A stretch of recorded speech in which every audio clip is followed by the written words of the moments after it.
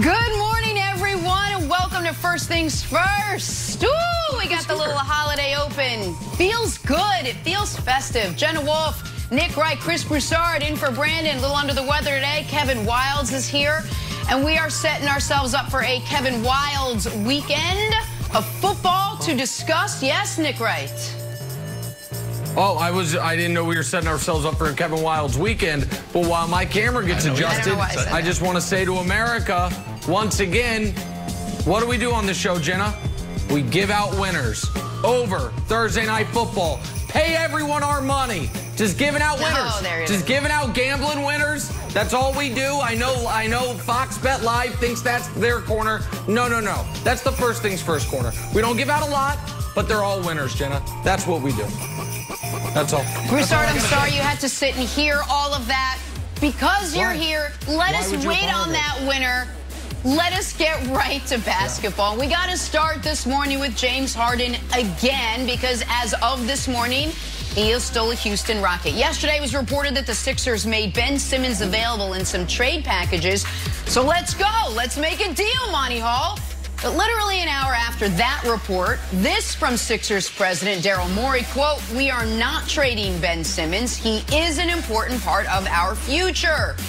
Chris Broussard, what do you think? Sixers making a big mistake not including Ben Simmons in a deal for Harden?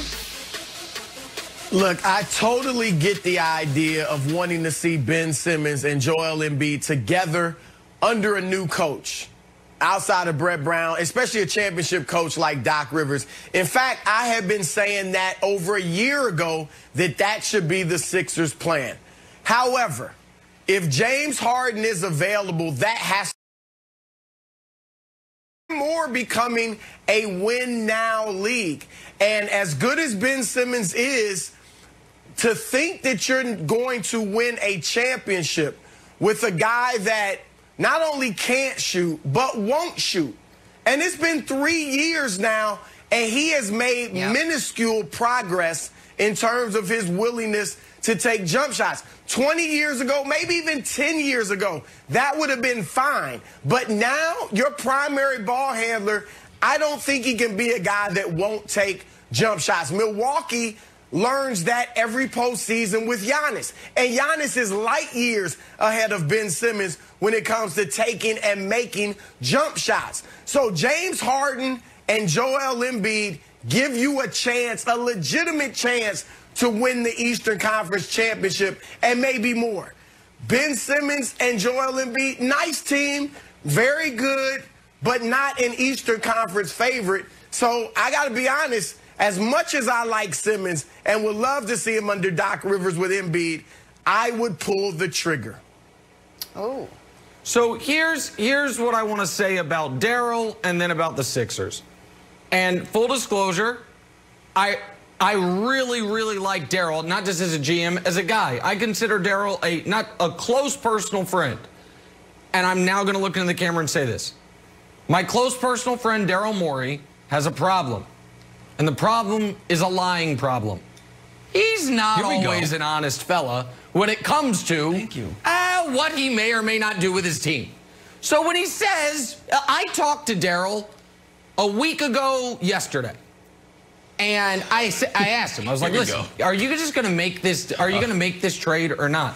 And you know what he said to me? We're not trading Ben Simmons. And you know what I said to him? I think you might be lying to me, Daryl. And he said, I'm not lying to you, Nick. And I said, guess what? You're my pal. I don't really believe you. Now, I do believe he is not dead set on trading Ben Simmons. And this is why I like the Sixers' position so much. And while we're not doing our NBA season preview predictions today, when we do them, I very well might have the Sixers winning the Eastern Conference because Wildes, I think they have something of a free roll. I think they can start this season and say, Ben Simmons, Seth Curry, Danny Green, Tobias Harris, Joel Embiid as our starters, some legitimate depth on the bench. Dwight Howard, obviously, Thibault, Korkmaz. There's an important player I'm leaving out. But regardless, I think they go 9, maybe 10 deep. I think all of, Shake Milton, pardon me. I think all of that, they can say, hey, under Doc Rivers, let's see how it looks. And guess what? If it doesn't look good, they know they can present the best package for Harden. So you try it out, you see if it works, and if it's working, great. And if not, you're going to add an MVP candidate. To me, that's a no-lose situation for the Sixers unless the Rockets call you and say, we're trading Harden today to somebody else unless you put Simmons in the deal, and I don't think that's happening. So I don't necessarily believe Daryl entirely, but I think the Sixers are in a great position. So there's two ways to look at Daryl's quotes. One, the most optimistic one is like, it's like a fisherman's fib. It's like, how big was the fish? It's like, it was this big and was actually that big. The most pessimistic version is like, they're just straight up lying. And fool me once, shame on me. Fool me twice, shame on you. Because when Daryl traded Chris Paul back to the Thunder, he was never on the Thunder to begin with, but when he traded him to the Thunder, Chris Paul's like, what gives? You told me last week that I wasn't being traded. And he told Mark Spears of the Undefeated, hey, my initial reaction, I was shocked. Truth be told, just talk to the guy. Said I wasn't going to be traded. That's funny because it's going to be the headline. That's just the way it is. So Broussard, I think that he's eroding trust. If he ends up trading Ben Simmons for Harden after vociferously saying I'm not trading him, and Broussard, we haven't even brought up, out of the kindness of Nick's heart, but he also told Nick that he was going to do live games on Twitch. That's another lie. Yeah, so between these two things, he did tell me if I was on the Sixers, I'd be like, I don't know. This guy just got here. I don't know if I can take his word for, word is bond. No, that's absolutely right. But here's the thing. To Nick's point, if the Sixers start the season with Embiid and Simmons, and it's just not working, I mean, they're pretty good, but not looking like a contender, then you can easily make that trade for Harden, and nobody will say, well, hey, you said you wouldn't trade Simmons. You can say it wasn't working out. I will. Because there are a lot of people in Philly that think that Simmons and Embiid, while they're cordial, they get along, there's this inner competition between them that might keep them from working together, maximizing each other's ability, because each of them wants it to be their team. Each of them wants to be the superstar. You bring in Harden, he's 31 years old. He's kind of a different generation. That's an overstatement, but you know what I mean, than Joel Embiid. Yep. And so it could be more big brother. Yeah, big brother, little brother. Here's the other thing. How a lot of people are worried about how long Embiid is going to be an elite level player. He is injury prone. We know that. He's never played more than 64 games. Do I have more than 4 years of Joel Embiid at this level left? I get, Nick, you are absolutely right in that ideally I would want to see Simmons and Embiid together at least up until the trade deadline, if not for the whole year. However, Harden might be gone by then. That's the problem. If he's gone by then and you never get a chance to get him, then you're in trouble.